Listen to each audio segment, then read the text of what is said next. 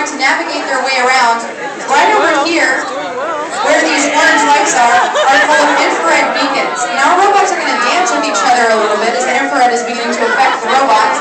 Don't worry, public, you'll be able to see what's going on here fairly soon. Oh, look at this. We already have Jack has already made it to the back half of this competition. Meanwhile, it looks like, is this M&M over here? It does look like M&M. M&M's coming. Meanwhile, Ninja Turtle navigating out of the middle stage. And our infrared sensor is working. Come on, there you go, there you go, go, go, go, go, go, go, go, go, go, go, Westview squaring up. They have these amazing omni wheels that are allowing the robot to stray side to side. I think this might be unprecedented.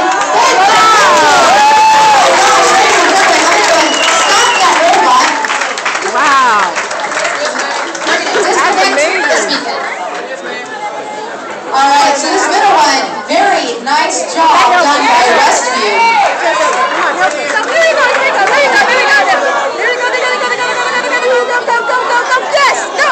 Westview, please come collect your robot. Please knock into the robot.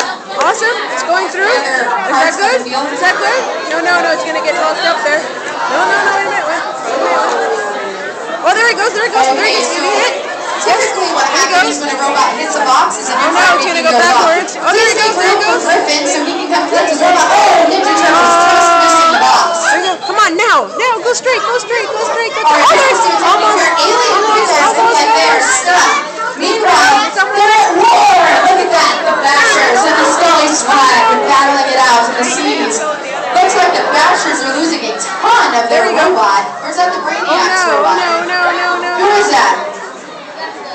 No, that's going to help it. That's going to help it now out. However, do those pieces have to remain on the field? No, there it goes. It's out. Oh, look at this. We got another one. You guys are down. Is that M&M? Who is that? Oh, come on.